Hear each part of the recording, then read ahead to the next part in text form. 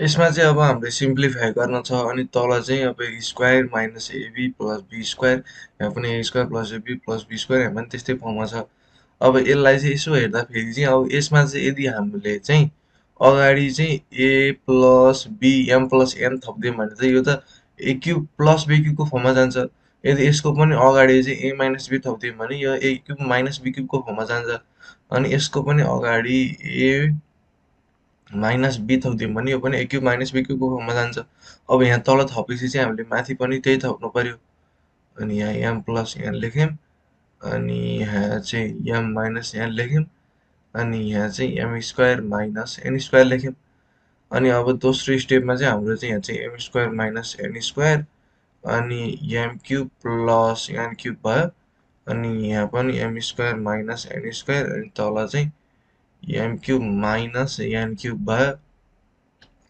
अनि माइनस अब यसमा चाहिँ 2m स्क्वायर n क्युब अनि प्लस 2n को पावर 5 भयो।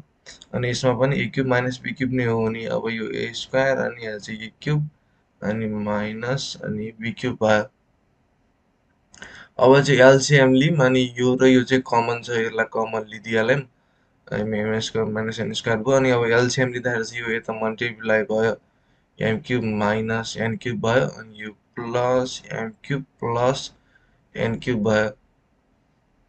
अनि यहाँ तल पनि ए प्लस बी ए माइनस बीको फर्ममा छ। यो भनेको नि ए स्क्वायर माइनस बी स्क्वायर हो। अब यो ए स्क्वायर अनि माइनस अनि बी स्क्वायर भयो। अब यो भन्नु र यो भन्नु त एउटै हो नि त यो क्युब र टू त मल्टिप्लाई हुन्छ त्यही भएर यताउति यो भयो भने फरक पर्दैन। अब यो माथिको चाहिँ एउटै लाइनमा लेख्न सक्यो हामीले चाहिँ अब 2m square an cube plus 2n5। अब अर्को स्टेपमा चाहिँ अब यो एन क्युब र यो एन क्युब काट्यो 2m क्युब भयो। अब भनेपछि यो चाहिँ 2m5 भयो अनि माइनस अनि 2m क्युब अनि एन स्क्वायर भयो अनि minus 2m square an cube भयो अनि प्लस 2n5 भयो त। अनि बेसमा चाहिँ अब हाम्रो यो छँदैछ। त्यसपछि चाहिँ अब यहाँबाट चाहिँ 2m क्युब कमान आउँछ यो दुइटाबाट चाहिँ 2m क्युब कमन आयो यहाँ चाहिँ एम स्क्वायर भयो माइनस एन स्क्वायर भयो अनि माइनस 2n क्युब कमन आउँछ यसमा चाहिँ अनि यहाँ चाहिँ एम स्क्वायर अनि माइनस अनि एन स्क्वायर भयो। यो माइनस माइनसले यो माथिको प्लस हुन्छ अनि डिभाइड बाई यहाँ हाम्रोमा होइन यो माथिको काटौँ है त। यो माथिको काट्दाखेरि चाहिँ अब यो दुइटा चाहिँ कमन आयो अनि यो दुइटाबाट पनि 2 कमन छ त्यही भएर हामीले चाहिँ 2m cube minus an cube यसरी लेख्न पाइयो अनि am square minus an square पनि यसरी लेख्न पाइयो।